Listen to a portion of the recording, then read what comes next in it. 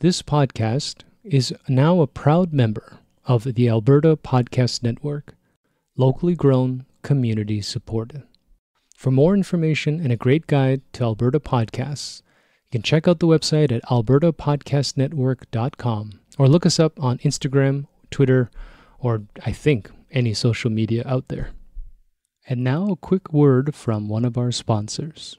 This episode of My Viewfinder is brought to you by the inaugural YEG Podfest, presented by Edmonton Community Foundation in partnership with the Alberta Podcast Network and LitFest, Canada's non-fiction festival.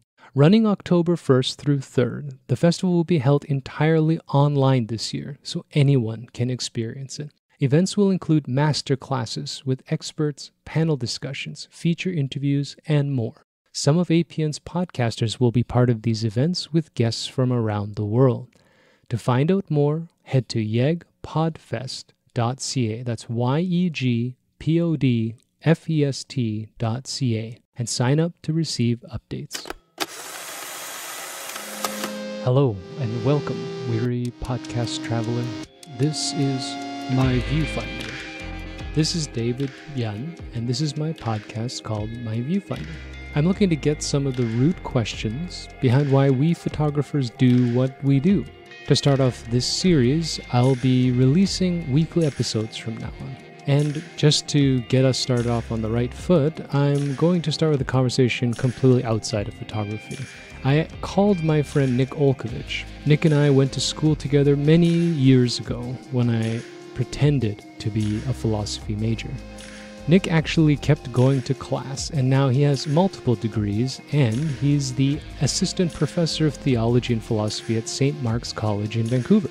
I called Nick because I was interested in imagery and iconography, and while I probably should seek out some art historians and people who study aesthetics, I thought what better place to start than the use of imagery in religion. Nick's got a fascinating perspective, both in his field and in our discussion, as he's influenced by more contemporary writings, particularly that of Bernard Lonergan, a Jesuit priest and philosopher who, if I understand this correctly, sought to work with both rational, empirical data and spiritual experiences of the unintelligible, something he called critical realism. Seeing as we were schoolmates, I probably talked too much in this conversation, but have a listen. I think, in conclusion, imagery, it seems, is influenced by cultural context. It can be gateways into a greater sense of fulfillment and, dare I say, a spiritual connection to our world. All right, brother, I'm at your disposal. Yeah, let's talk. How about we do a brief introduction? I don't even know what your official title is right now. So, yeah, I'm talking to my old friend Nick Olkovich. But what do you do now, Nick? I thank you for having me, Dave. I teach religious studies and theology at St. Mark's College and Corpus Christi College at the University of British Columbia here in Vancouver. It's sort of the Catholic college at the University of British Columbia. And I've been here about 3 years. So I'm an assistant professor, and I hold the Marie Anne Blondin Chair in Catholic Theology. And so I teach it both at the undergraduate level and also at the graduate level. Nick and I went to school together. Nick actually went to class, and I just waited for him at the bars. So Nick got a degree. Three of them. And Four, fuck, excuse me. Yeah, and as far as I know, you are not a photographer. I am not, no. Okay, so the reason I wanted to talk to you, actually, Nick, is because you're a philosopher rather than a photographer, if I'm allowed to say that. I don't know, would you consider yourself a theologian more than a philosopher? I'd say I'm probably working in the margins of both. So I'm not really a good philosopher, and I'm not really a good theologian. Well, it's perfect then for this conversation. We don't want too much credibility. Yeah, actually, the reason I want to talk to you, other than just catching up, is, working in photography now, as I am, images have become a very powerful thing.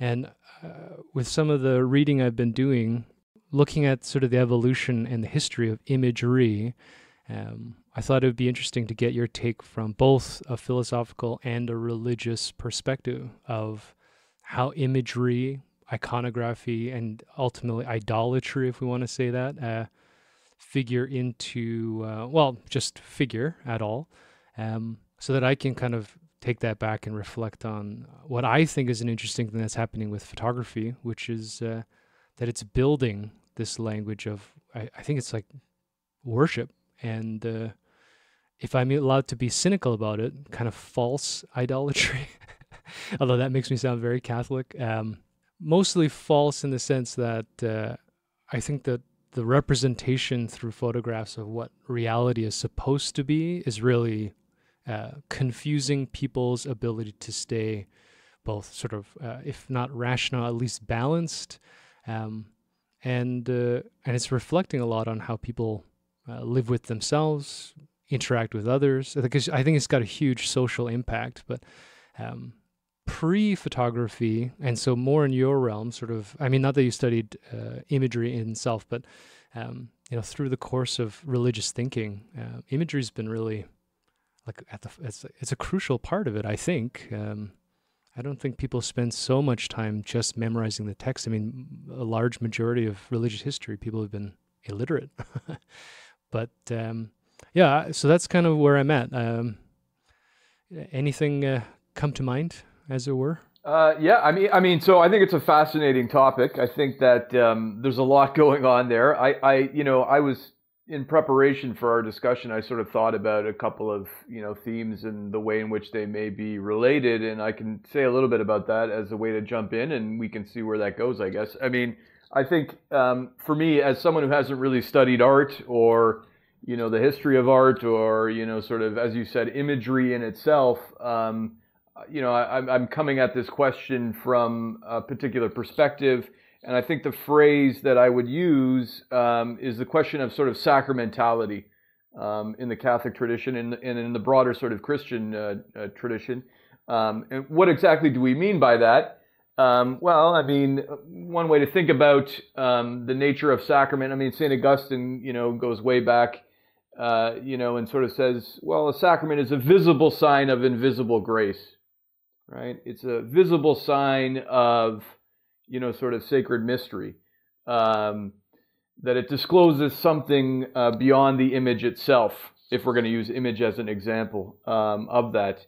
And the clearest example, I think, in the Christian tradition of this sort of sacramentality of images would be Jesus Christ himself. Jesus Christ is sort of the sort of visible image of the invisible God, right? And in that sense, Jesus Christ is the sort of primordial sacrament of God in human history, discloses in a unique and particular way, and in a definitive way, at least in the Christian from the Christian perspective, something of the God who remains invisible, ultimately who remains mystery, and sort of that incarnational principle that sort of says, well, yeah, God enters into human history in a real live human being, and the invisible becomes visible. Well, that's a principle that's then sort of taken up by Christians in the early church, and it's not unrelated, I think, to the Jewish sort of mindset, right? The Jewish imagination that sort of says God is ultimately utterly transcendent, but God is ultimately also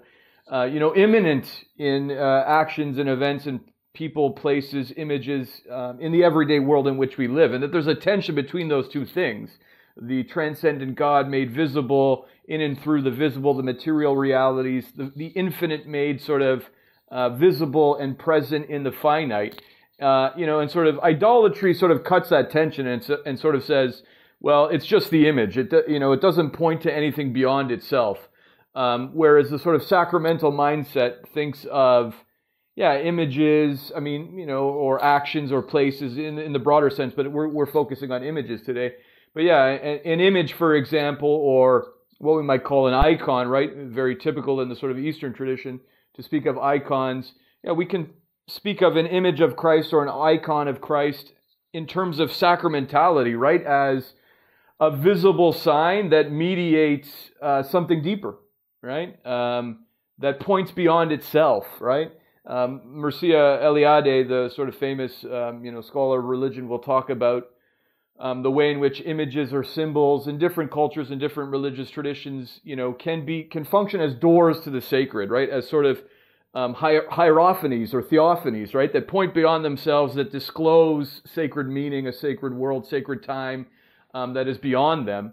And I think that's the way that Christians have come to think about everything in the world as potentially mediating an encounter with a mystery, but images in a particular way. And as you said, something around literacy and illiteracy, in the history of the church. I mean, yeah, for centuries and centuries, the icon functioned really as a text, right? For those who couldn't break open the Word, at least they could encounter, for example, God in and through icons. That's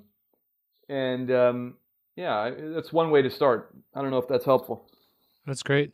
I was just thinking the podcast format's great because this is probably the first conversation we've had where we don't talk over each other. Yeah? And get upset and just start yelling. No, we're older and wiser now, so that's probably why I can listen more deeply.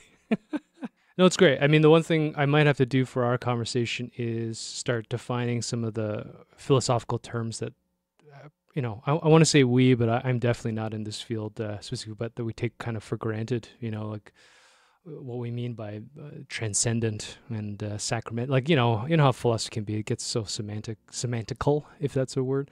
And I mean, you're bringing up largely the Christian perspective because that's kind of where you normally sit, I think. So there'll be a tone. But I think if we move out of that, one of the things that I like, I mean, I'm just thinking about when you brought up icon and creating something.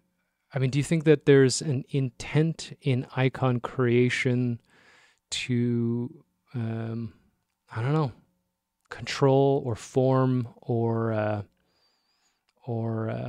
frame even like the general populace? Is an icon created inherently through worship, or is it something there's a politicization, or whatever the right word is? Is there something political, do you think, where in your case the long dominant Catholic hierarchy would make a decision to create an effigy of whether it's something as peaceful and benign as Mary to depictions of the torment of sin?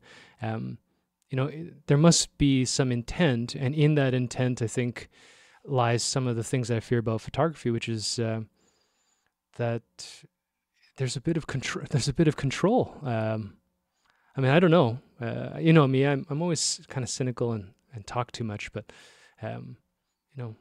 if I want to be optimistic, then we want to say that we create icons to bring hope and grace to a group of people that may not be able to read it in a text or spend enough time as an elite thinker might have, sitting languidly on a couch, contemplating the mysteries of the universe. If you're a serf or a laborer, in the Dark Ages, you don't get to do that. But if you are given a picture, a painting, or a little figurine, then all of a sudden, like you're saying, there's something that can point to a mystery that you don't even need to think about so much. You can just take it on faith. I think that stuff's fascinating. Let me circle back to the question around, the sort of the nature of the political in the production of imagery. Just to sort of maybe say a little bit more about that last point that you made. I think it's this idea that in and through the viewing of an icon or the viewing of a sort of religious art, as I said, I described that as a sort of a potentially a door to the sacred, and the world that the sort of sacred meaning that is disclosed in and through the viewing is received purely as gift, at least in the Christian perspective. It's something that comes to one in and through the viewing itself. It's not a production of the mind in a sense, right? It's received purely as gift, and at least in a Christian context, when we talk about icons of Christ, and that's central in the Eastern traditions. And as I said, Christ is the visible image of the Father. That's how Christian theologians will speak. we're talking about an encounter with Jesus Christ.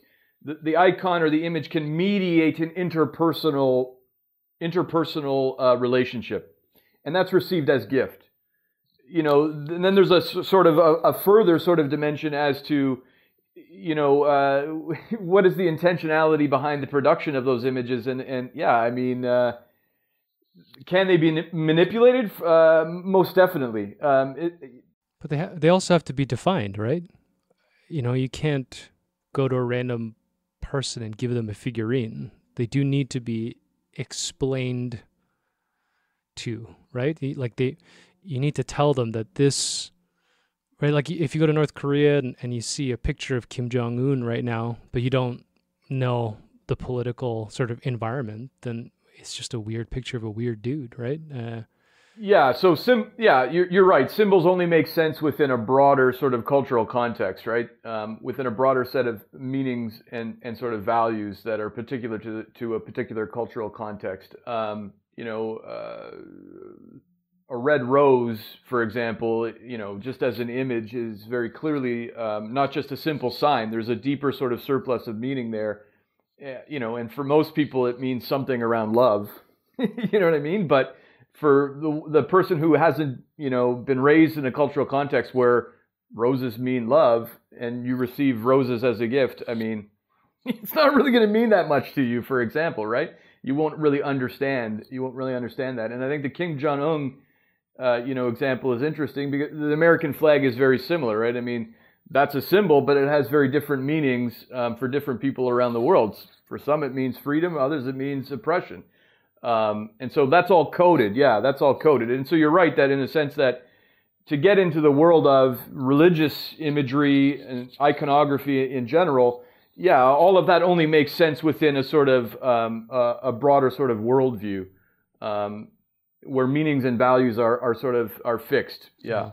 I was reading that book, Guns, Germs, and Steel, and one of the things that he comes up with, which I think is fascinating, is like the social development of, let's say, culture. So you go from hunter-gatherer, nomadic things, and they create little social tribes, and then they build, I can't remember the exact order, but it's like a town, a village. So there's these sort of stratifications depending on the complexity and size of their community.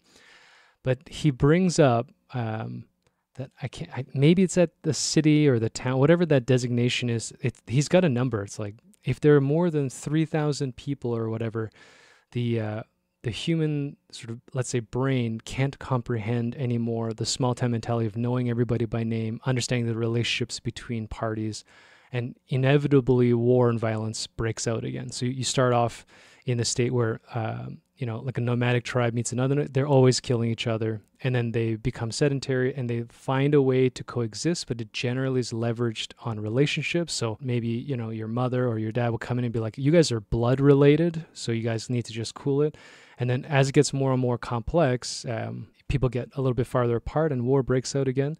And then he posits that that's where politics, social hierarchy, and religion appear.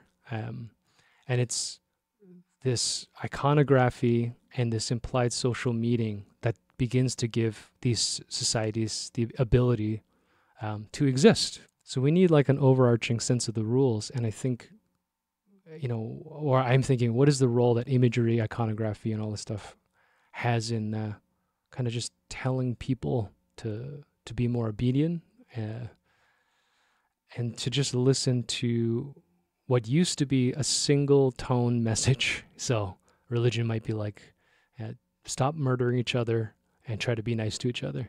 I think that's getting twisted a lot. And you brought up like the intent of how you present it and build images is going to have an effect. But it just makes me think too much, as usual, about how controlling all of this stuff can be. Maybe that'll be the softer way, instead of just saying that it is inherently negative.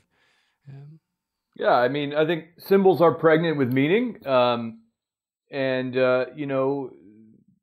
that meaning can be, fixed in different ways by different cultural contexts. I mean, from a Christian perspective, we might say, we might make a distinction between, for example, sin and grace. What ought to be the case and what isn't the case. Where there's a failure to sort of live as one ought to live, and so sin and grace. The dialectic between sin and grace infects everything. I mean, so all of human history is a mixture of those two dynamics, of progress and sort of decline and redemption as well. And, so it's an anthropological constant that, we are, as humans, are symbol making beings, and that sort of cultural meanings and values are communicated in and through symbols. And that can be done in very different ways. Do you have a sense of how the images have evolved that have represented things like grace and sin and redemption? Because I'd be interested, even today, like in the 2020 now, what, let's say, the Catholic Church would deem an appropriate image of even Jesus Christ. I mean, do you have a sense that that's changed a lot? It's hard. Art history is maybe a better place to ask this question, but even within the time and energy you've spent studying this, do you think that that imagery has evolved to... Yeah, I mean, it's most definitely evolved, and I think, I mean, the example of the sort of white, blue-haired, Jesus is an interesting one. I mean, it's a really good example of what you've just been describing, the way in which the meaning of images is, at least partially fixed by the cultural context, right, in which those images find themselves. And yeah, I mean, that says a lot about how certain people think about the nature of Christianity and about who Jesus Christ is when he's always depicted in that particular way. I think the gospel, theology is a mediation between the gospel and different cultural contexts. And it's what makes the gospel sort of relevant in different times and different places. And so, for a very long time, Christians thought, well, there's only one way to portray sort of Jesus, or not to say there was only one way, but, there was certain defined ways to sort of portray Jesus and Mary and so on and so forth. But I think theologians and artists, particularly in the global South now, are very comfortable bringing the gospel into dialogue with their own times and places. And so they'll portray Jesus in very different ways, whether as as a First Nations person, or, as a Black liberator in certain contexts, et cetera, et cetera. I mean, that's one way in which the tradition develops as the gospel is being brought into dialogue with different contexts. Yeah. I mean, I think for a very long time, the Catholic Church was very wary of sort of modern art, because they saw modern art as being something less than sacramental in the deeper sense that I've been sort of speaking about, as almost sort of idolatrous, as focused on the image itself and on sort of as being sort of anthropocentric. And so the Catholic Church really was, institutionally was hesitant to sort of embrace different ways of modern art in general. And I would say that that's not unrelated to this fear around the loss of the sacramental sensibility. And so for a very long time, even now today, most of the Christian art you see is old art. You know what I mean? It's from a previous age, and there's really not. I mean, there are obviously modern Christian artists who are very much in dialogue with contemporary trends, but there's not a lot of them, I would say. But I'm not an expert. This sounds like a rambling mess, Dave. Sorry. No, this is perfect, because this is why we get along. And also, what I think I agree, just because, again, topically, I am not an art historian. So I also have the same impression as you, that in the Christian idea, if the image exists to point you towards God's spirituality or something greater than yourself, then a church will find there sort of a greater power to that. But the fears that imagery that points to oneself, the Freudian idea of the ego or pride, or the sins, are generally self-facing thought processes, that a church group would find that frightening. If not, never mind the deeper stuff with sin and damning people to hell and all that kind of like really dramatic shit. but they're scared of the implications of the power of images to make people selfish, right? And self-absorbed.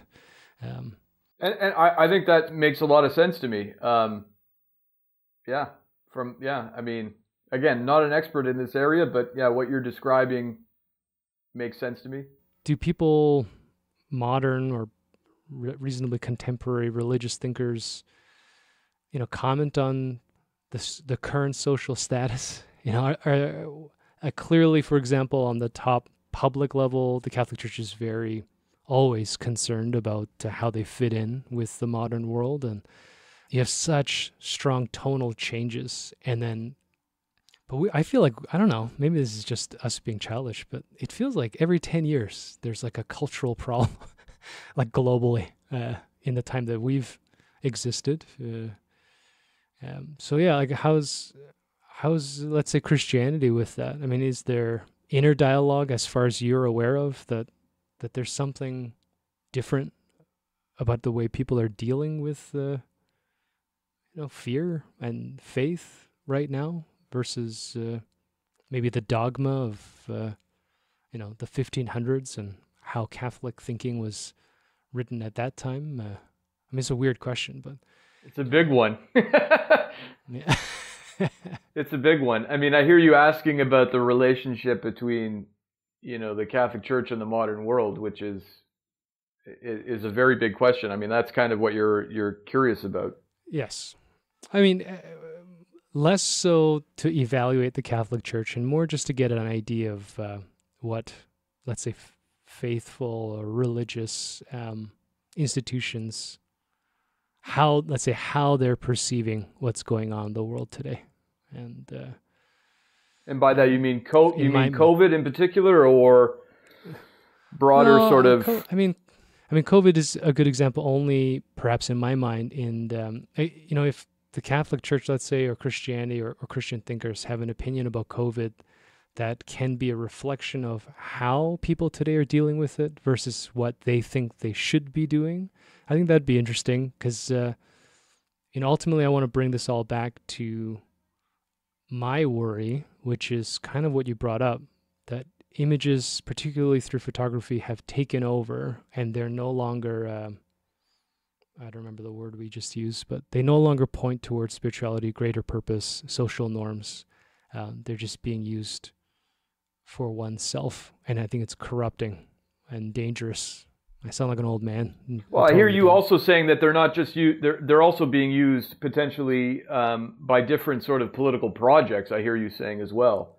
Yes. Yeah. So images are, the meaning of these images are being manipulated in order to serve a particular hegemonic formation or project.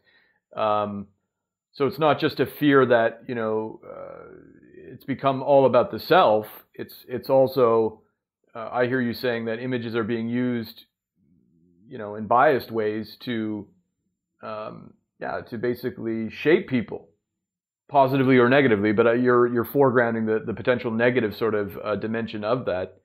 I think that. I mean, I think that makes sense as well. I mean, there's so much to go on here, Dave. I mean, give me a concrete question and I'll jump in, because otherwise I'm just going to ramble because there's so much going on. I mean, it's all good. It's all good. All right. Yeah. Let's pick one. Because I think you can tell I have a tendency to ramble. No, rambling's good. I'm rambling.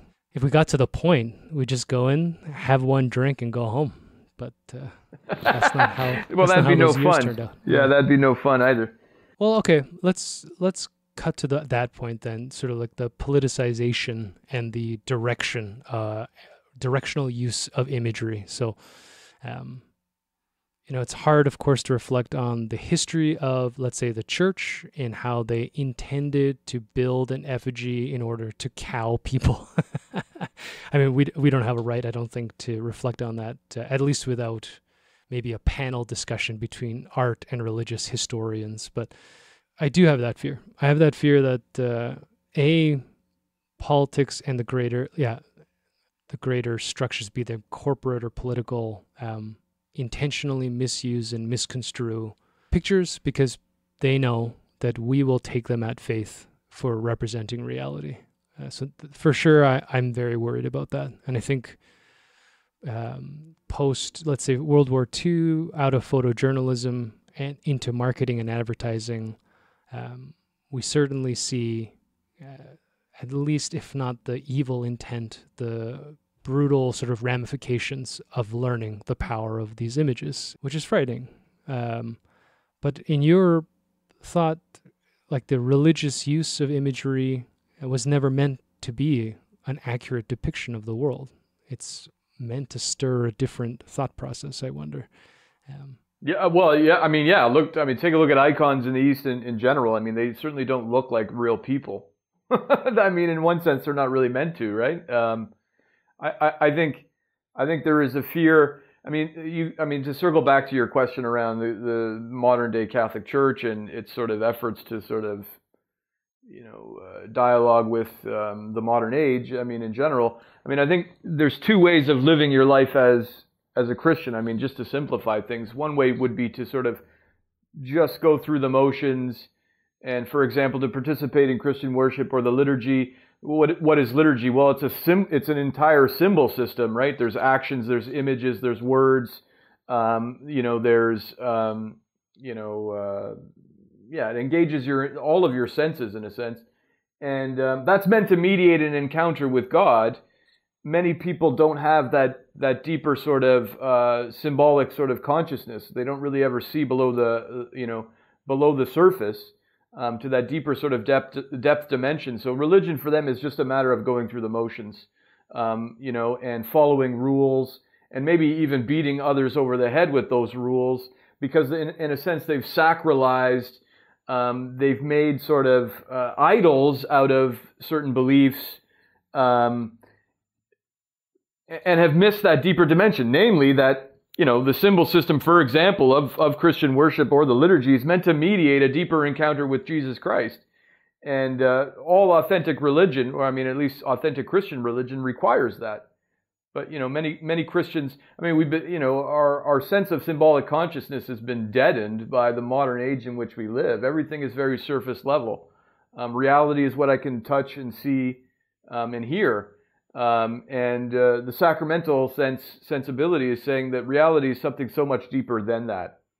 And the institutional church, modern day Catholics, are not immune to that trend.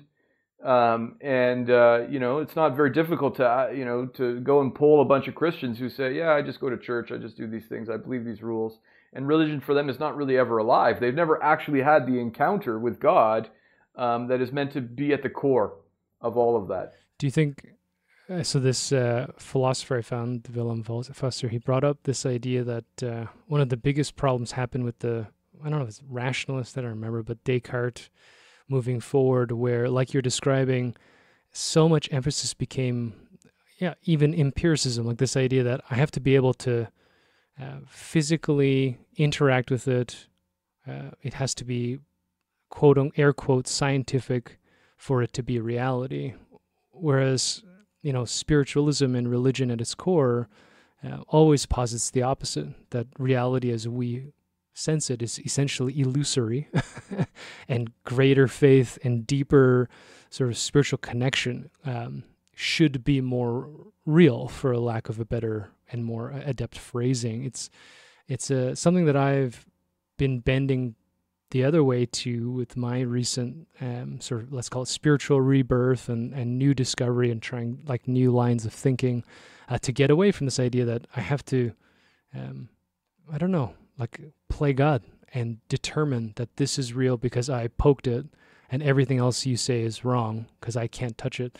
But there's something weird that's happened culturally over the history of philosophy, I think, that might contribute to this thing, because, like you're saying, we're going to use the term surface level. It is a very judgmental term. If we go, let's say, to a class that you're teaching, out of however many kids, let's say in a first year introductory philosophy and religion course, what is the percentage of people that are going to have a deeper spiritual religious experience? I don't know. At that point, it's just let's call it devil's advocate. But I mean, I think it. Do you want me to jump in there or no? Oh, I mean, yeah, go. I think it's a great question. I think that's a really good question. I think, from my perspective, when I teach, for example, world religions class, and the vast majority of my students are Christian or have been raised Catholic more specifically. They come into that class and they think they understand what, Christianity is all about. And for many of them, they have some idea of, who Jesus is, and they have some basic understanding of Christian symbols, including images. But again, they've, whether or not they've actually had the experience of encounter with God, they can't really pinpoint it in their actual experience. Do you know what I mean? So many of them do live sort of, it's a going through the motions. They were raised to be Christian. They participate in all of these rituals. And in and through that participation, they've internalized some of those meanings and values, but it really hasn't ever come alive for them. Or it has, but they just haven't been able to connect the dots because, everybody's told them that reality is precisely what you can sense and touch and feel and taste or see or smell. And there's nothing deeper than that. But, when I peel that back for them and we sort of talk about, well, to give you some examples, and these are examples I've used in classes before and, in retreats and so on. Think of a beautiful sunset. Think of, your favorite sort of piece of art, for example, if we're going to go with images. But, you can think of the sunset as an image, right? Or holding a newborn baby, or, listening to your favorite music, or sitting with family and friends at dinner, and that in and through these experiences, everyday sort of experiences, we can encounter the sort of sacred mystery. That all of these everyday sort of experiences are potentially doors to the sacred, and that this experience of the sacred comes to us freely as gift.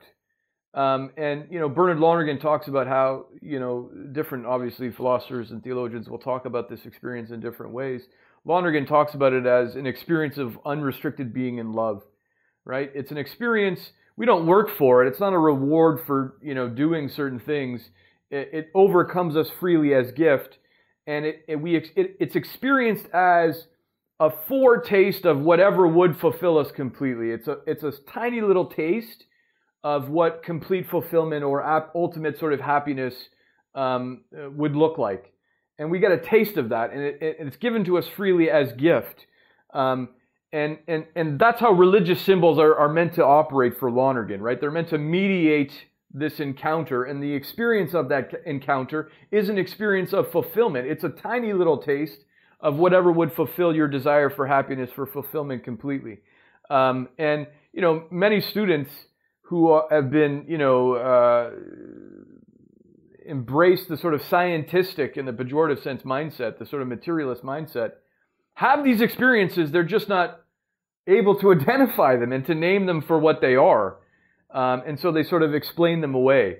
But I think when you're able to sit with students and to sort of help them sort of take a step back and think about these types of experiences in their lives and where they might have had them, and get them to be able to describe the way they felt and so on, they actually end up connecting in a lived way, in a real lived and authentic way, with the tradition that they were raised to, sort of practice without any real deeper connection, right?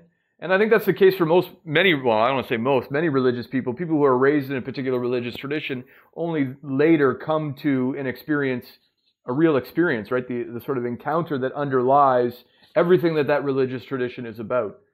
And until then, religion is not really alive. Here's a message from one of our sponsors. This episode of My Viewfinder is brought to you by the Calgary Foundation. Whether it's funding anti-racism programs, addiction recovery, or food hampers for the hungry, for 65 years, the Calgary Foundation has proudly supported the charitable community to address some of Calgary's biggest challenges.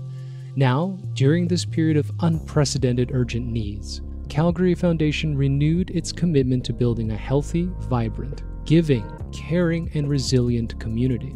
If you're a registered charity looking for a grant, a professional advisor creating a giving plan for your client, or a donor wanting to give back to your community, discover a wealth of resources at calgaryfoundation.org and learn more about their work through Calgary Foundation's